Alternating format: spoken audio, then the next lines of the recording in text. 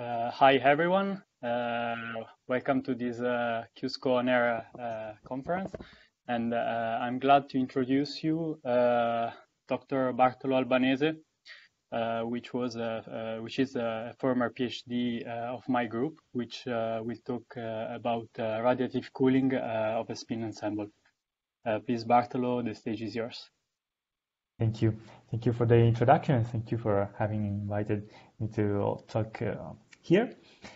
So I will talk about my PhD work that I performed in the Quantronis group under the supervision of Patrice Berthet, and whose title is indeed Radiative Cooling of a Spin Ensemble. The research project behind this work is based on the idea of using superconducting circuits to do magnetic resonance experiments. And the original motivation for this research is the idea that we can increase the sensitivity of standard spectrometer, like the one here in picture, by replacing this setup on a new setup based on such a superconducting resonator that can have a micrometric or even nanometric inductor. And this allows us to detect even a few spins in a single experiment. Now, what I will present you today is a new research line where the idea is to use the superconducting resonator coupled to spins to realize this radiative cooling of an electron spin ensemble. Now, in the following, we'll consider a very dilute electron spin ensemble, meaning that the interaction between spins are negligible, so that the temperature of the spin ensemble is then set by the interaction of the ensemble with two different baths: the phonons in the crystal hosting the spins, and on the other side, the photons in the electromagnetic environment. Now, the temperature of the spin is then given by the relative strength, here represented by these arrows, with which the spins interact with the two baths. And this strength is given by the spontaneous emission rate gamma for a single spin into each bath. Now, the fact is that for an electron spin, the spontaneous photon emission time is of about 10,000 years. So you can imagine then that in most situations, the phonon spontaneous emission rate is orders of magnitude larger than the photon one, and as a result, the temperature of the spin ensemble is always set by the phonons in the crystal, independently of what happens in the electromagnetic environment. And then here we pose ourselves a very simple question, that is, can we somehow reverse this scenario and have the spins thermalize to an electromagnetic environment even colder than the phonon lattice? Now, to do so, we would need to then accelerate the photon spontaneous emission rate of several orders of magnitude. Now, the question if can we do this or not? Well, it's already of interest from a fundamental physics point of view, but our main motivation is the fact that this can be of interest for magnetic resonance experiments.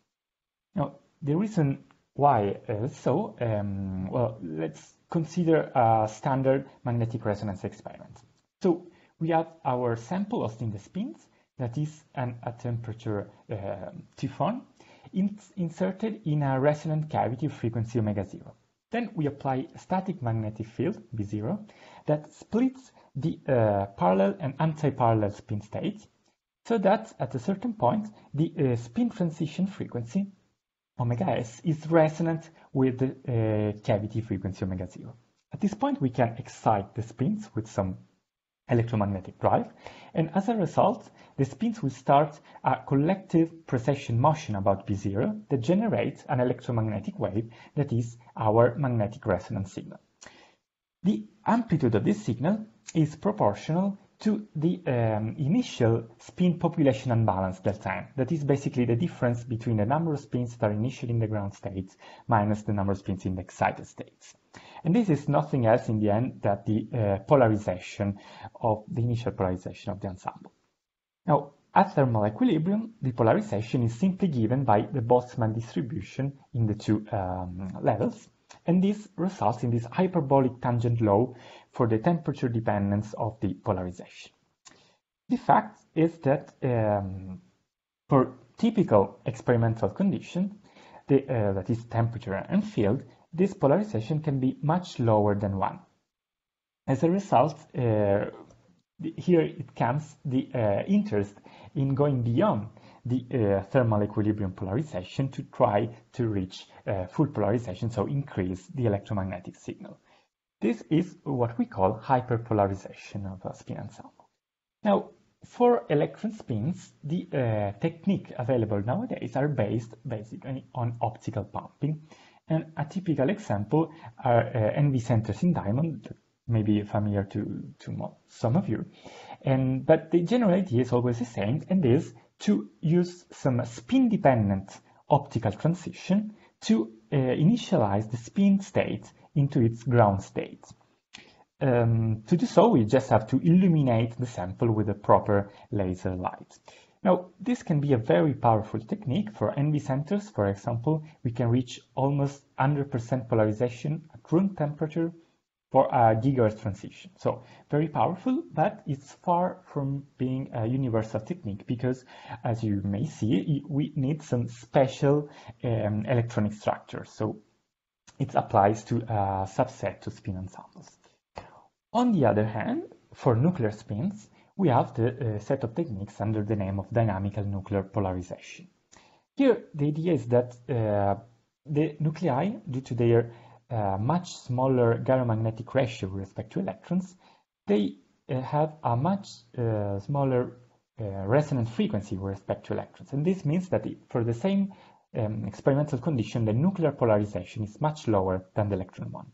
Then the idea is to transfer with some microwave drive the large electron spin polarization toward the nuclei, thus reaching large nuclear polarization. Now, this nuclear hyperpolarization technique is very efficient and also very broadly and general used. However, here you may see that the ultimate physical limit is again the initial electron spin thermal equilibrium polarization. So for these two reasons, basically, we find motivation for to look for a new universal hyperpolarization technique for electron spins. This is what I'm going to present you today. So, as I told you at the beginning, to radiative cool the spins, basically we need to accelerate the photon spontaneous emission rate. And a way to do so was already proposed by Purcell, one of the fathers of magnetic resonance spectroscopy, already at the early age of this set of techniques, so in 1946. And the idea of Purcell is to insert the sample in a resonant cavity that must have two main characteristics, that is, a small mode volume and a low energy loss rate. So, as a result, the new photon spontaneous emission rate is now given by this simple formula. That is, we see that it's inversely proportional to the cavity loss rate, kappa. So we need a good cavity, a high Q cavity, and increases with G, that is the spin photon coupling. That coupling term is basically given by the product of the spin magnetic dipole, so something we just have from nature, and on the other side, the magnetic field vacuum fluctuation at the spin location. So this means the fluctuation for the cavity mode in the ground state. And this is increased by reducing the volume of the cavity. So we need such a small and high Q cavity. For this, we can use superconducting resonators. Now, to give you some quantitative idea, Well, this is a picture of a standard magnetic resonance spectrometer, and for its volume and cavity loss rates, basically the photon spontaneous emission time is enormous compared to any other experimental time. So photon spontaneous emission in usual condition plays absolutely no role. On the other hand, if we go from a new setup based on such a superconducting resonator with a 2 micrometer inductance, for example, well, we can reduce the volume of the cavity to the picoliter scale while keeping a low loss rate.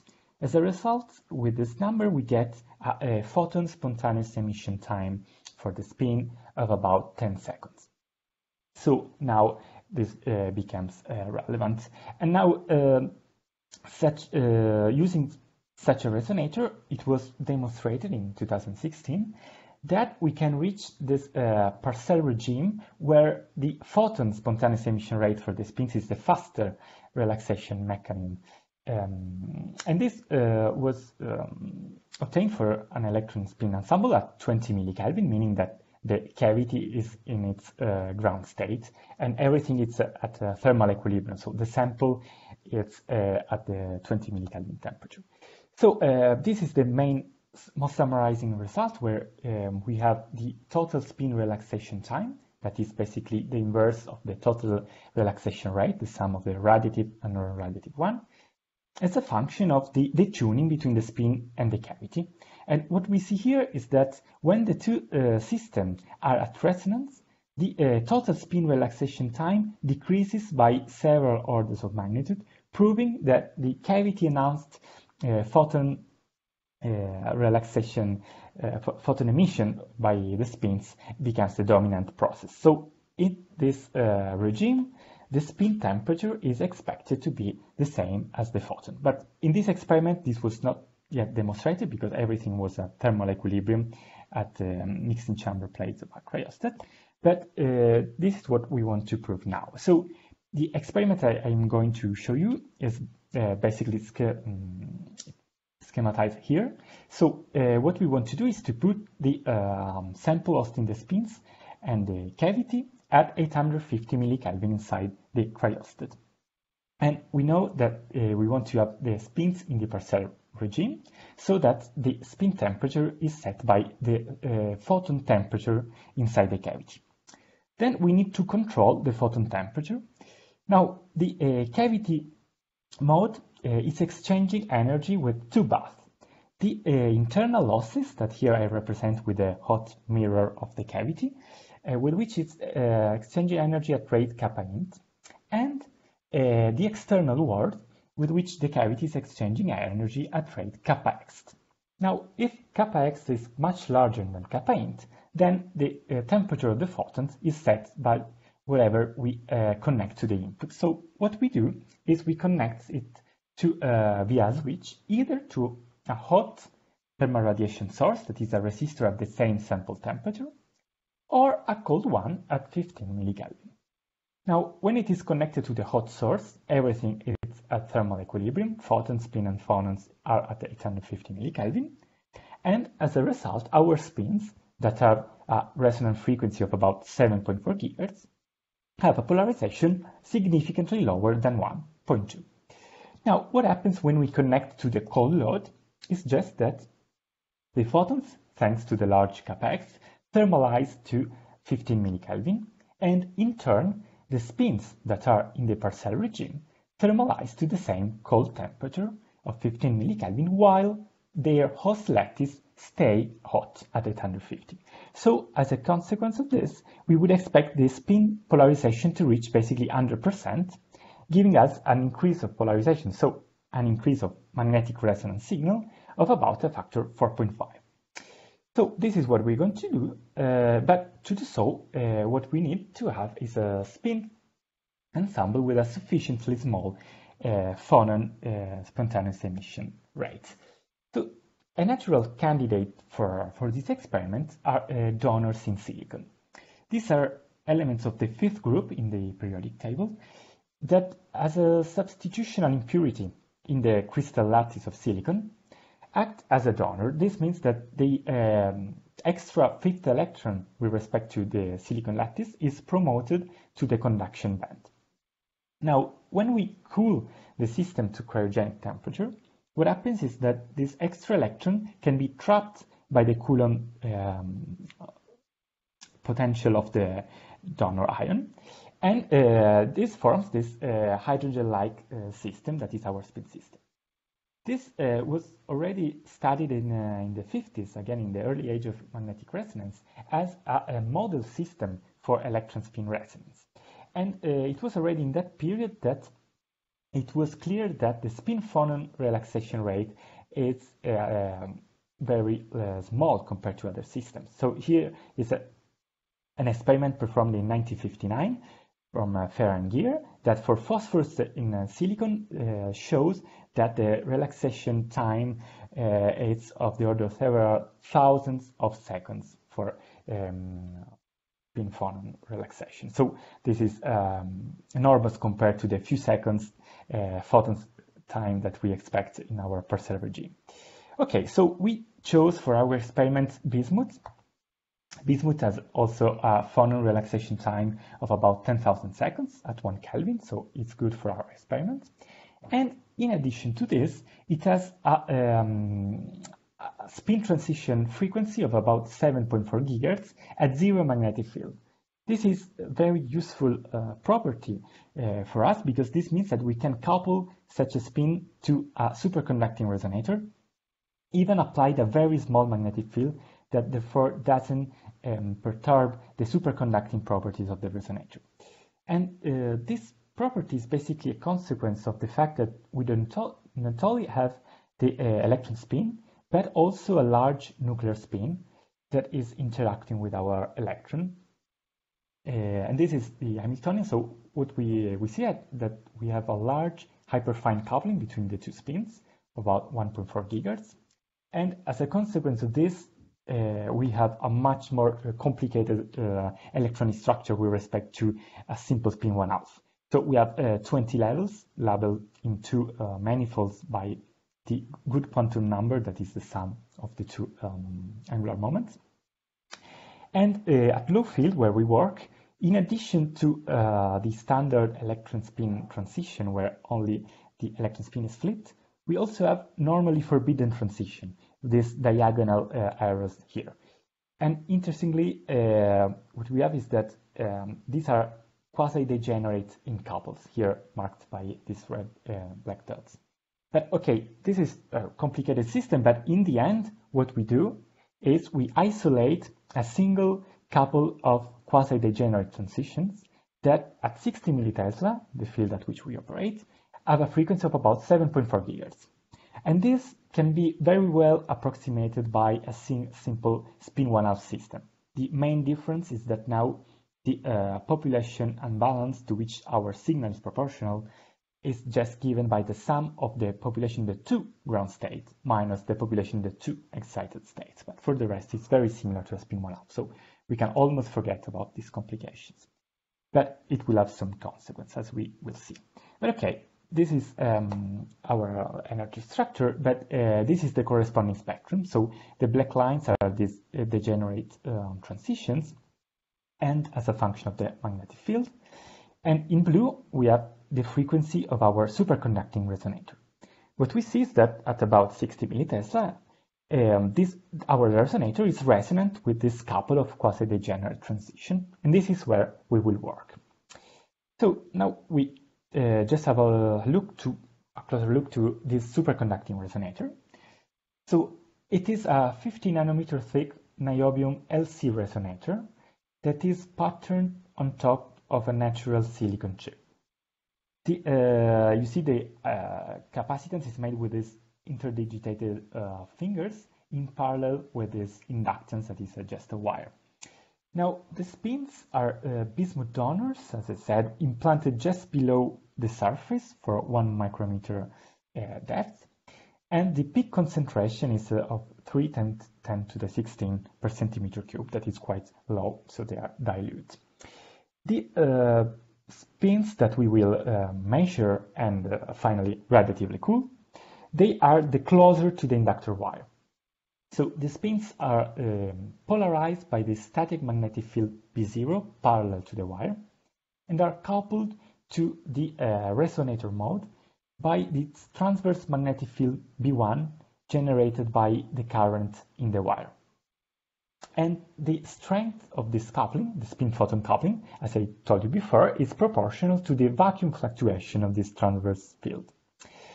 Now, what is good here is that just from the geometry of our resonator, we can calculate from electromagnetic simulation the exact value of the vacuum fluctuation of this field. So we can estimate the spin-photon coupling G for all the spins in our system. So this is the result of the simulation. So the value of this magnetic field fluctuations around the cross-section of the inductor wire. The wire is this black line here, while this square profile is due to the etching of the silicon surface due to the fabrication process. But okay, this is the cross-section.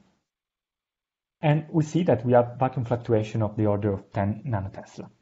And from this, we get the map, the 2D map of the spin-photon coupling G. This calculated for one of the two degenerate, quasi-degenerate transitions.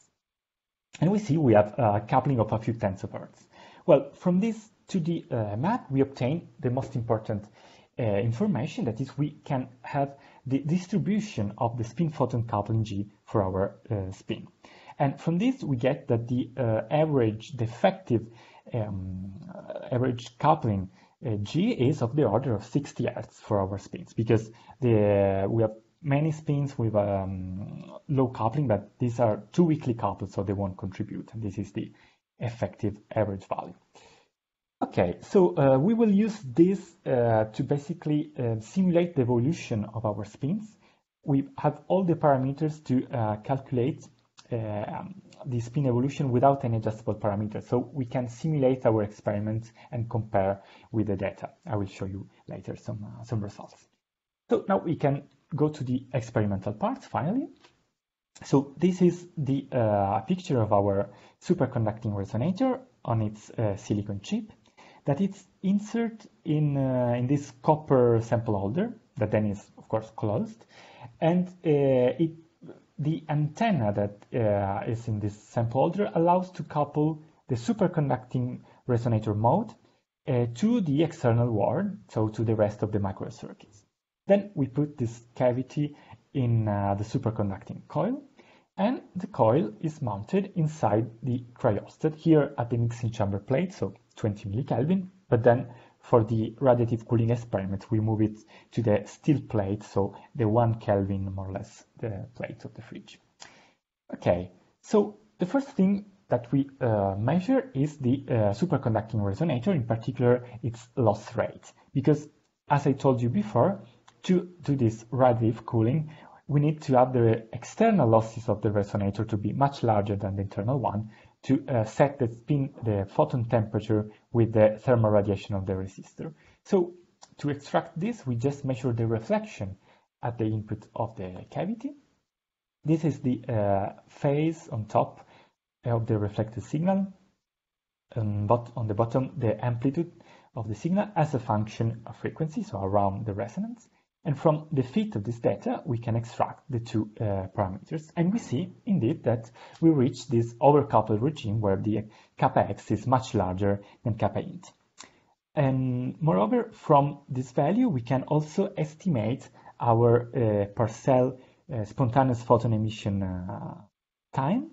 So from the simple formula, so from the 60 Hertz average spin photon coupling that I just shown you before, and from this energy loss rate, we obtain an estimated photon emission time of about 5 to 10 seconds. So it's what we want. Okay. Then this is how we measure the spins. So how we measure the temperature and the signal is by using the Haniko technique. So it basically consists in sending a first short microwave pulse that rotates the spins by 90 degrees, so excites the spins to the equatorial plane. Due to the dishomogeneity of the ensemble, they start to dephase. But then what we do is, after a time tau, we invert the time evolution of the spin ensemble by applying this pi pulse, that as a result give us, after a second time tau, to have all the spins again in phase. So at this moment, the spins, they emit their electromagnetic wave, that is our magnetic resonance signal, and here we call the echo.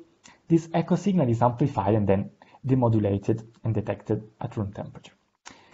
This is an example of measured echo in our experiment. The area of this echo is our magnetic resonance signal that is proportional, as I said at the beginning, to the temperature-dependent polarization. So this, if you want, is our thermometer. Okay, now the first thing that we measure with this echo is the spectrum that I show you here. Basically, we measure the echo as a function of the magnetic field, and we see that every time the resonator frequency is resonant with one of the spin transition, we see a peak in the echo amplitude. And as I anticipated, we work at about 60 millitesla, so at this transition here. Then the first question we want to answer for our experiment is whether our spins are in the Purcell regime in the wall temperature range of our experiment.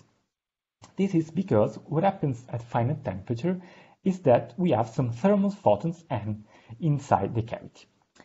And what, the consequence of this on the photon spontaneous emission is that in addition to spontaneous emission, we have other two processes, absorption and stimulated emission. As a result, the spin relaxation rate, gamma 1, is accelerated by this factor 2n+1. And what is interesting is that also the equilibrium polarization can be also expressed as a function of this average number of thermal photons. So, and we see that the two quantities basically have the same temperature dependence with respect to n. And this is the first very simple prediction that we want to test to show that our spins are in the Purcell regime and we can perform the radiative cooling. So to verify this, we use this first thermal equilibrium setup, meaning that we mount the sample here, the LC resonator and the spins, together with the thermal source, the resistor, all at the same temperature, T, the mixing chamber plate. And we are able to vary then this temperature between 20 millikelvin and 1 Kelvin. So here, spin, phonon, and photons are the same temperature. So this is the electrical equivalent circuit of the experiment, where we see basically that our LC resonator is connected via an antenna, a capacitive coupled antenna, and a circulator to the resistor. And so in this way, the signal emitted by the spins is routed out to via the circulator to the output line. Okay, so what we first measure is the relaxation time. To do this measurement, we use the standard inversion recovery sequence, where with a first pi pulse, we excite the spins, and then after a varying time delta t, we measure the spin polarization with the echo. Here I show you the echo measured for a very short delta t, so short compared to the relaxation time, and for a very long one, so when spins are thermal equilibrium. And what we see is that for a short delta t, the effect of the pi pulse is basically to invert the spin population as we want. So the shape of the echo is the first example of application of our ability to simulate the spin evolution in the experiment without any adjustable parameters. And this black line are the result. So just using this, basically mostly the spin photon coupling distribution G that I've shown you before. Now we repeat this experiment as a function of delta t, and we obtain the relaxation of the spins toward equilibrium. This is the echo amplitude as a function of delta t, and this is the exponential relaxation that we fit with an exponential curve, and from this we get a relaxation time of about 6 seconds. And this is, we already see that it's compatible with what we expect from the spontaneous photon emission rate we have calculated. So we can already say we seems to be in the Purcell regime. But to have a more strong confirmation, we have simulated this experiment without adjustable parameters with our simulation that accounts only as the only possible relaxation mechanism for our spins to be the Purcell spontaneous photon emission. So this confirms that at 20 millikelvin we are in the Purcell regime.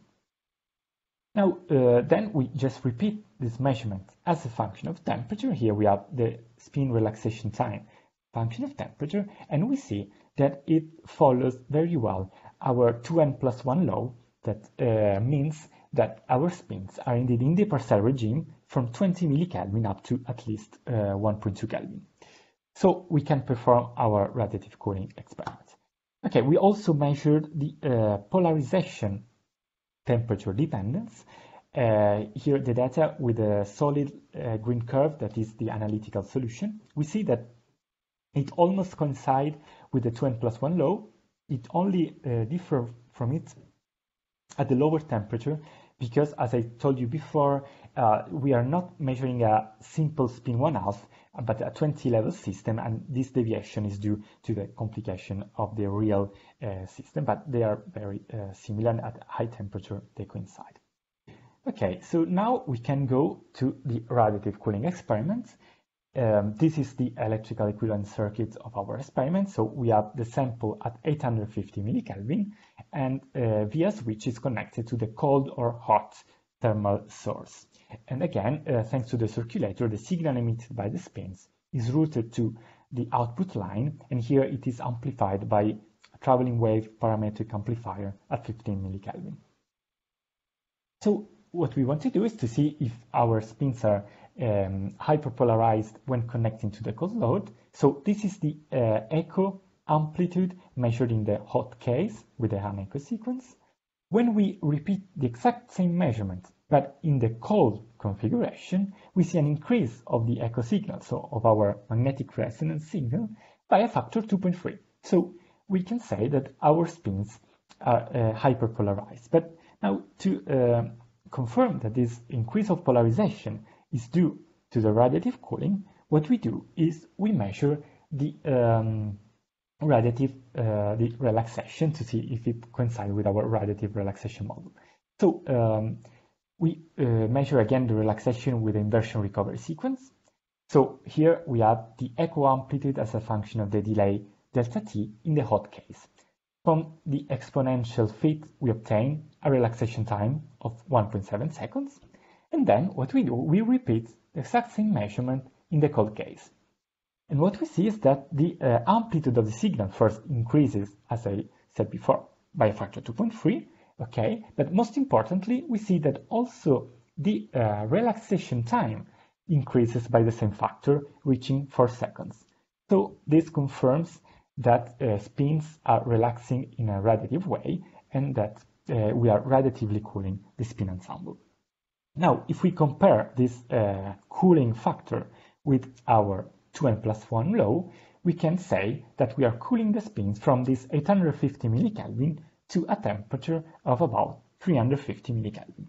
Now, we're not reaching the 20 millikelvin, but we understood this by looking for microwave losses in the circuit, and we have found that in between the cold thermal source and the cavity, we have about 2 dB microwave losses. This means that even in the cold case, the cavity is coupled to some hot microwave source, to some thermal radiation, and this limits our efficiency.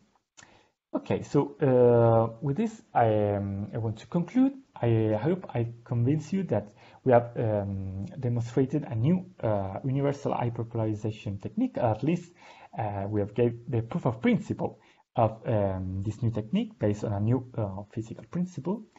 But now you may argue that we see clearly a limitation of this technique if we consider real-world application, because this technique is basically limited by the physical temperature of the cold resistor.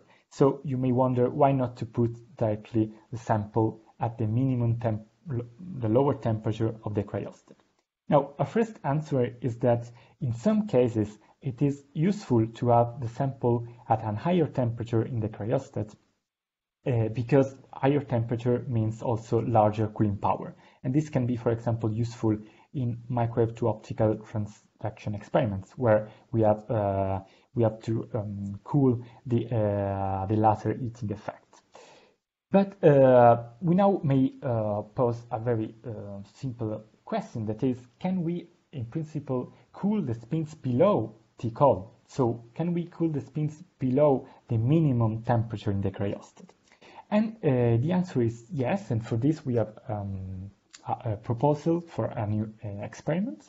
So the idea of this technique to cool the spins below this T cold is the following. So the main idea is to use nonlinear optical processes in our microwave superconducting circuits. So here it's the scheme of the experiment we want to do. So we have the spins in the Purcell regime coupled to a low frequency resonator of frequency omega 1. This resonator is in turn coupled with some nonlinear coupling to a high frequency resonator, frequency omega 2, that is well thermalized at the sample temperature T4. Then in this condition, at thermal equilibrium, what we have is that the thermal population in the low frequency resonator is much larger than the one in the high frequency resonator, that could be even in its ground state. Now, to cool the spins, what we can do is to modulate this coupling with a proper frequency, and then basically we can activate some parametric upconversion process, and as a result we can have the two population in the two resonators to be at equilibrium, and to have so also the low frequency resonator in its ground state, so to have it basically cooled by this pumping. As a result, the spins that are coupled to the low frequency resonator are in turn cooled below the sample temperature without the need of a cold resistor. So we can, with this scheme, in principle, cool the spins at an arbitrarily low temperature below the minimum temperature of the cryostat. With this, I thank you for your attention, and that's all. Thank you. Thank you, Bartolo. And is there any question in the audience? So I start with the question, and is this: so what's the limit of the difference T hot and T cold that you can, in principle, use in this experiment? Mm-hmm. I mean, can you cool down spins at any high temperature, or there are some? Basically, we can think of many limitations. So here we put our sample at 1 Kelvin, but can we, for example, put it at 4 Kelvin? So here the first problem we meet is does the superconducting resonator stands higher temperature? So at 4 Kelvin already the niobium resonator could lose some, have some less good properties, so lose its good quality factor. But we can think of changing to another superconductor more resilient to high temperature. So, for example, NBTIN, for example. So we can imagine to go to 4 Kelvin or even higher temperature. But then at a certain point, it comes the other limitation, that is the phonon relaxation rate. So for our spin system, we expect around, indeed, around 4 Kelvin already the phonon relaxation rate can reach a value comparable to the Purcell photon relaxation time. So this would limit the efficiency of the cooling. So given the system, I would say we cannot go so much higher than 4 Kelvin. We could envision to go but we would need some more study to go up to nitrogen temperature, for example. But for that, we would need a high TC superconductor and we would need to have a good superconducting resonator that works at that temperature and have a spin system that even at that temperature has a sufficiently low gamma phone. Thus, it's in principle possible, but it's more challenging. Okay, thank you. So if there's no any question, we can thank Bartolo and have a good afternoon.